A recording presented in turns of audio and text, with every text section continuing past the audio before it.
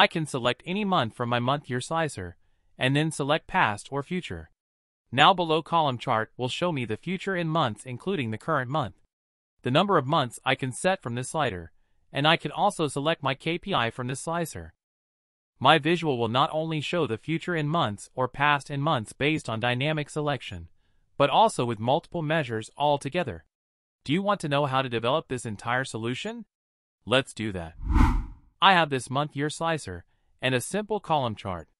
I have 3 basic measures, which are total sales, profit, and total cost. For now, I am only using the total sales measure in my visual. The usual behavior of the slicer is to filter the data and show only the selected month years. But since we know our requirement is to show past in months, future in months with any selected measures. So without further ado, let's apply the first step. Click on the data view and click on New Table option to create a table. This table is nothing but a duplicate of my existing calendar date table. I will name it as New Dim Date, and then I can just type the name of existing date table to duplicate that. It will create a copy of my existing date table. Next, I need to jump inside the modeling view. Here I have my data model and my new date table. I will create a relationship between both the date tables, but I will have to modify this relationship to make it inactive by default. If you have a question as why I need to do this, then don't skip any part of this video, otherwise you will miss the key concepts of it. So I made it inactive and single directional. I will activate it inside my DAX measure. Alright. Before I start creating my master measure, I need to create another custom table to select the past or future period. Name of this table is past or future, and I can keep the column name as same. The rows inside this column will have items as past and future. The most important part in this table is the additional column, which is a multiplier column. For the past it will be -1 and for future it will be +1. Please note that this is very important for this solution. Load this table. Next is to create a numeric range to select the number of months dynamically. I can name it as number of months, and then we'll define the minimum and maximum value of the range. I am using maximum value as 12 and default value as 3. You can choose the range based on your requirements. This will add a slicer on my page, which will be used to select the number of months. I would like to add the period slicer, but this column needs to be sorted based on the multiplier column, because the selected value will be multiplied by the number of months selected in the range slicer. I will drag the column to the page, change the visual type to the slicer, and from formatting section I will change the slicer type to the tile.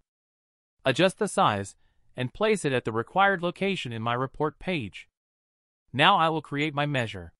First, I will create the total sales measure, then I will let you know how you can also utilize another interesting feature to select any measure or multiple measures easily. I will click on New Measure, and name my measure as New Total Sales. Here I will create 3 variables. The first variable is called as FromDate. Inside this, I will validate.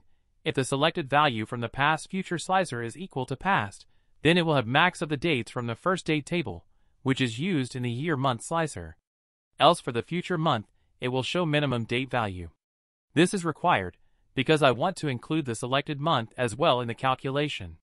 And if you don't want to include selected month, then we can just use it as opposite of it for past and future slicer selection. The second variable is called as past future month shift.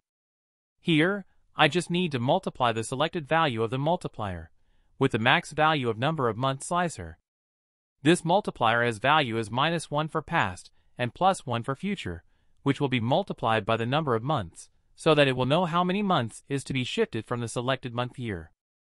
The last variable name is called as period shift. I will use dates in period function, and in its first argument, I will use the dates from the new date table. Basically, this will be used in the axis of my visual, and this will decide how many months to show for past or future. Finally, in return statement, I will calculate the total sales, but I need to remove filters from the old date table and keep filter on the period variable, so that this new filter will be applied. Since I have an active relationship between my date tables, I will activate them using useRelationship function. And this is the complete measure, which can be used in my column chart. If it throws this error, means you have also used the parameter value instead of the column name in the number of months section here. Change it to the column name. and you will not see that error. Before I use this measure, I need to sort the year-month column of the new date table based on the sort helper column. This column is nothing but the year and month number concatenated to form a numeric value, which can be used to sort the year-month text column. Now select the column chart, and then change the year-month column from the old date table to the new date table, and the total sales measure to the new total sales measure. This new on-object feature is really amazing. Alright. With this, we are now able to get the solution working for the total sales measure. And our visual is able to show the number of months for past or future. I will now copy the entire expression of my measure, and I will use the same to create the total cost measure. Only thing I need to change is the name, and the total cost measure reference in the calculate part. The new total profit measure is nothing but the difference between the new total sales and the total cost. Now, click on Modeling tab and create a new field parameter. For this parameter, I will add my all three new measures.